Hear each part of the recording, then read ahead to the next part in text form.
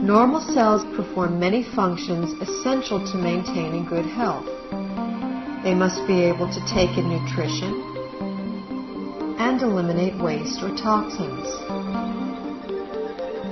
Normal cells must defend themselves from intruders like unfriendly bacteria, fungi, viruses, and free radicals, and repair the damage done by them.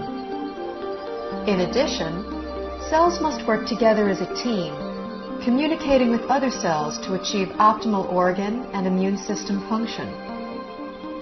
Research has already proven our cells need certain essential nutrients, 26 different vitamins, 72 or more trace minerals, numerous fatty acids, and amino acids. Since our bodies don't produce these, we must get them from our diet. Recently, scientists have discovered that there are at least 8 sugars, called monosaccharides, that our cells also need for optimal function.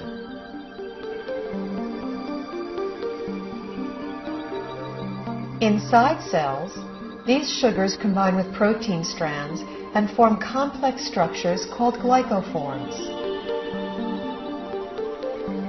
The exterior of a healthy cell is covered with a dense forest of these glycoforms.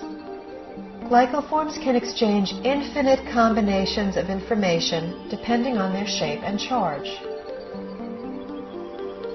Glycoforms are present on the surface of all cells and actually prevent viruses, bacteria, and other enemy cells from entering a healthy cell by blocking the entrance to the cell's surface. Glycoforms can hold on to an enemy cell until an immune system cell can arrive to destroy it.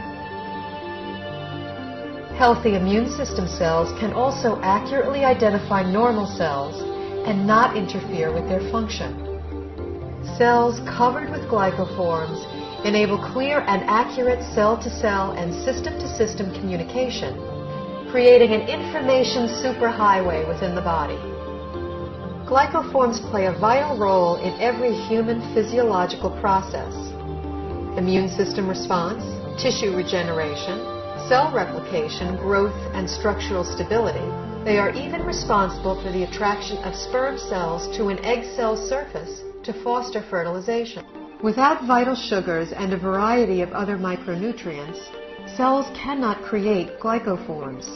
The result is a breakdown in cellular communication and immune system response. Depleted cells are unable to defend themselves effectively, so cell structures can be damaged and are not effective in healing and regenerating. In this weakened state, cells cannot communicate effectively, compromising the body's ability to identify problems. They are also unable to destroy pathogens such as viruses, bacteria, and fungi, and cannot identify mutated cells so the immune system can eliminate them. For example, when a person suffers from an autoimmune disorder, their compromised immune system may respond inappropriately and treat altered normal cells as intruders and destroy them.